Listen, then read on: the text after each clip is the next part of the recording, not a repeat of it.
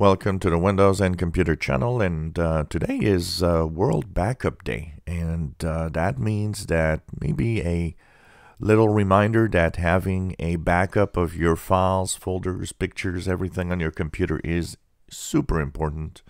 And not just your computer today, it also includes everything on your phone, for example.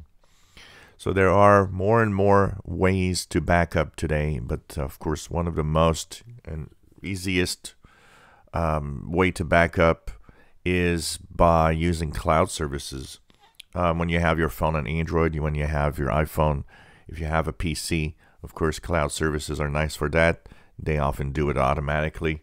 In my case, I use OneDrive since I have a Microsoft Office subscriber.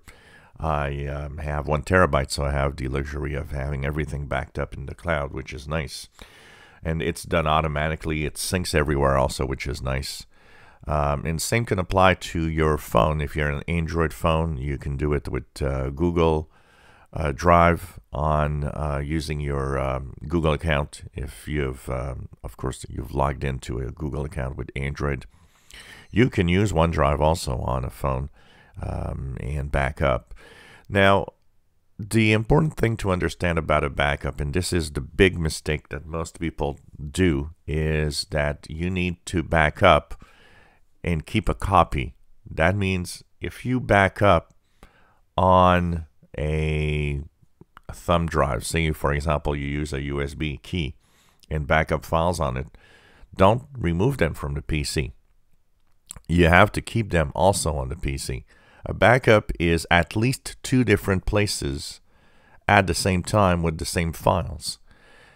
If it's at one place only, an external hard drive, just in the cloud, or just on a USB thumb drive, that's not a backup. That's simply having your files on some device. A backup is really at least 2 copies, and 3 is even better.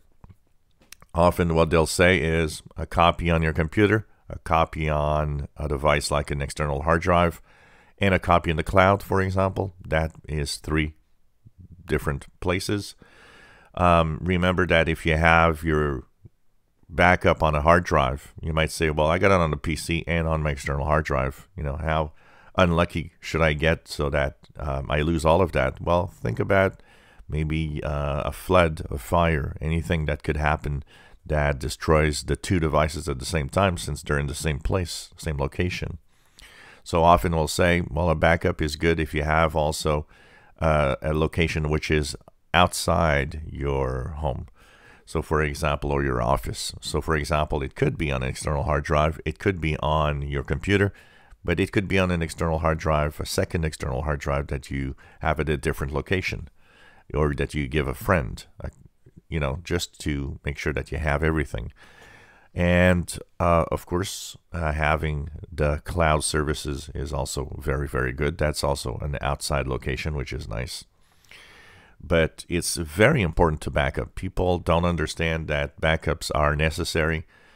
So many times when I see people say, well, I lost everything after a problem with my Windows updates or my Windows install, or the only one you have to blame is not Microsoft, is you. You didn't back up. You don't have your files anymore. And that is often a problem because people, will rant at Microsoft, or will rant at the company making whatever software, when in reality, the only rant is you, because you're not backing up and you're not taking the time to do so. And it's important to keep that backup up to date, to have everything in your backup that you add every day, everything you do, and so on. So having, of course, backups is very important, and to keep them up to date is very important also. If you have an external hard drive, one of the backup features that exists within the computer is a system which is a file history that is in the backup of your settings. So if you go into Windows Update or features, so let's go back here, go into your settings, you go into update and security, you have backup. There's a feature called file history. File history is nice for a backup also. You put your external hard drive.